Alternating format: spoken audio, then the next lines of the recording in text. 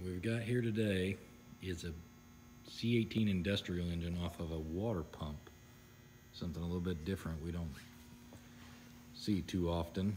This is a BDN serial number prefix. So as you can see, dead giveaway, this is an emissions engine. It's got the crankcase breather filters. It's got this intake elbow with all this extra wiring and this bonnet right here that's your exhaust gas bonnet feeding in. Starter, you can see it's got a big full-length oil pan at the bottom. Got this plastic guard up here over the belts. Got a dual air filter setup.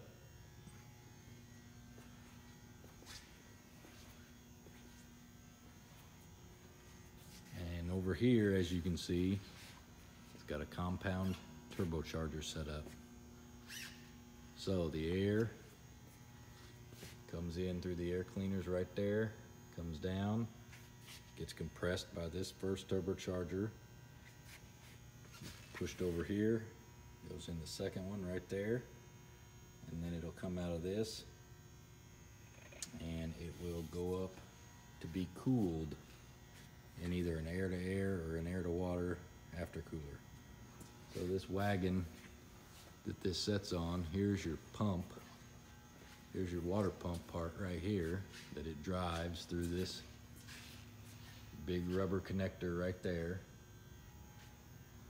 And your coolers are up there. So they're either up there or with this shroud here, I'm thinking there's a big air-to-air cooler, but this is it right over here. Yep, here it is. Look at the size of that.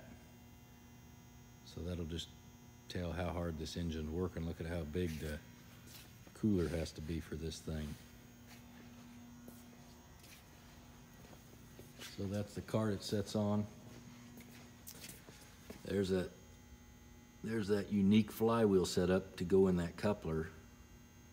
A little bit different from what you're used to seeing. Here's that piping that goes around the back to your intake elbow. There sits your exhaust cooler right there. And here's your whole turbo setup.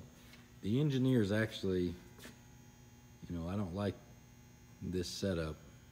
I don't like emissions on engines, but they did a pretty good job designing all this stuff to fit together like a puzzle. Look at this, look how close some of this stuff is. And that's one of the unique features about this C18 industrial engine is this thing has it's one of its bragging points is it has a pretty small footprint compared to other brands that are in a V configuration like a V12 or a V10, other engine brands. So you can fit this in applications such as marine, concrete mulchers, wood mulchers that grind trees, wood chippers, stuff like that. You don't have to have as much room in the chassis of the vehicle to mount this thing because it's a really compact, powerful engine. Look at the oil cooler on this, how long this oil cooler is. Quite a bit longer than what we're used to seeing in the truck applications. There's where the bonnet goes into the block right there.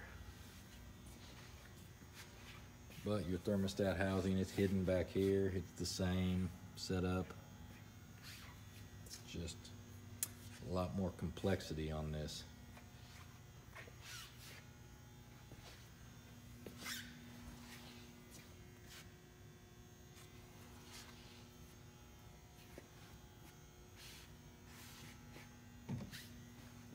We might do another video on this next week when it gets mounted in its buggy right there.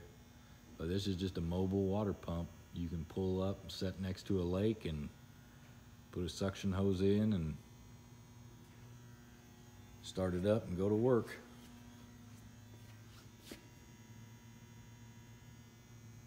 Thanks everybody for watching. Catch you guys and girls next week.